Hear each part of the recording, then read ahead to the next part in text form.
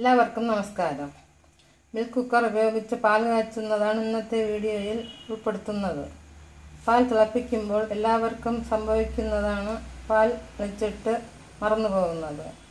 പാൽ തിളച്ച് കളയുമ്പോഴായിരിക്കും നമ്മൾ അറിയുന്നത്.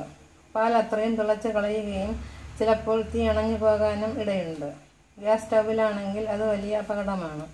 അതൊഴിവാക്കാൻ നമ്മൾ ചെയ്യേണ്ടത് മിൽക്ക് കുക്കർ വാങ്ങി അതിൽ പാൽ ഒഴിച്ച് തിളപ്പിക്കുകയാണെങ്കിൽ പാൽ തിളച്ച് കളയുകയില്ല.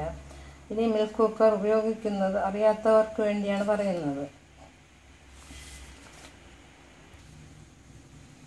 ഇതാണ് വിസിൽ. ഈ വിസിൽ ഊരി ഇതിനകത്ത് വെച്ച് ഇതിനകത്ത് വെള്ളം ഒഴിക്കണം.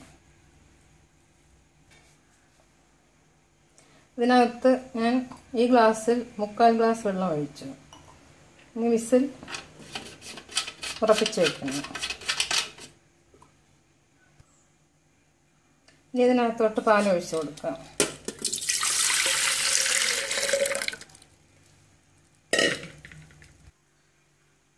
ഇനി അടച്ചു വെച്ച് തിളപ്പിക്കും.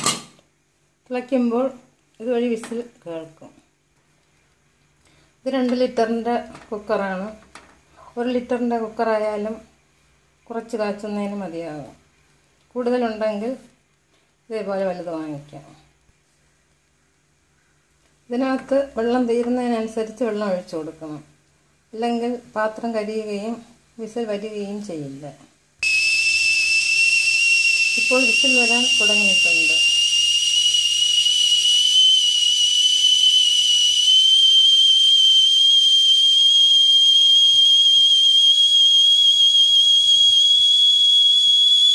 സ്റ്റവ് ഓഫ് ചെയ്യണം. ഈ വീഡിയോ നിങ്ങൾക്ക് ഇഷ്ടമായാൽ ലൈക്ക് ചെയ്യണം, ഷെയർ ചെയ്യണം. സബ്സ്ക്രൈബ് ചെയ്യാത്തവർ സബ്സ്ക്രൈബ് ചെയ്യണം. നന്ദി, നമസ്കാരം.